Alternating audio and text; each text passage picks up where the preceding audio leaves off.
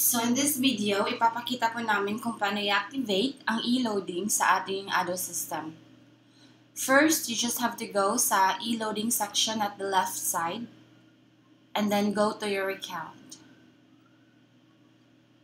Once you're in the account section, input po yun natin yung activation code. Then click activate. So, once you receive the notification of successfully activated, it will ask you to input the trusted phone number. So, ano po yung itong trusted phone number? Ito po yung gagamitin natin para po malink yung machine natin sa Messenger at makapag-load tayo at makapagbenta tayo ng load via Messenger. So, example, set po natin yung trusted na 0977-205-8331. Then, update. So, it says na nag-send siya ng OTP code sa mismong phone number na nilagay natin sa trusted. So, check lang natin yung OTP, tapos lalagay natin dito. Confirm. Tapos, here it says na successfully confirmed na po yung trusted. So, ang next natin gagawin is mag-try i-link yung trusted sa sa Messenger. So, first is search lang po natin yung gateway natin, which is the fax gateway. And then, type lang po natin yung word na link, space, trusted phone number, and then send.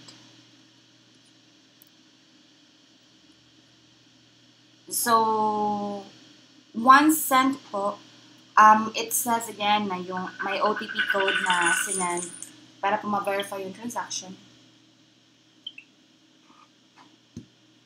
Tapos, click nyo lang, input nyo lang po yung code.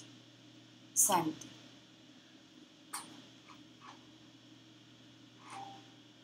So, after na-reply nyo po yung code, it says that the e-loader account has been successfully linked and that you can start selling load via Messenger.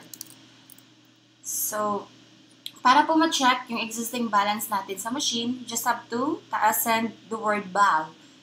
And then the bot will reply to the existing load wallet credit sa specific number.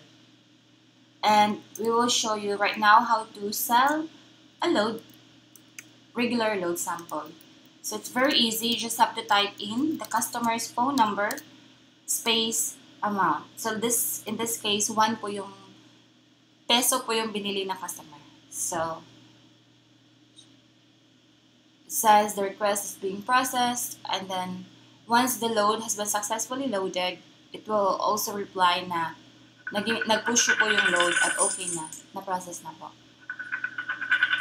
So, as you can see, it says 1 peso is successfully loaded to this number and that the load credit remaining is 75,044 pesos. Kasi previously, ano po yun? 75,045. And para malaman po natin kung magkano yung sales ng machine natin for that day, type in nyo lang po yung sales today and then send. And then, if gusto nyo malaman magkano yung sales niyo for the month, just type in sales this month and then send.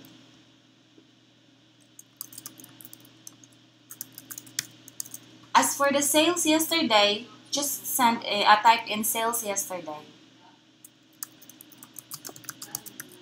And for the sales this week, just type in sales this week.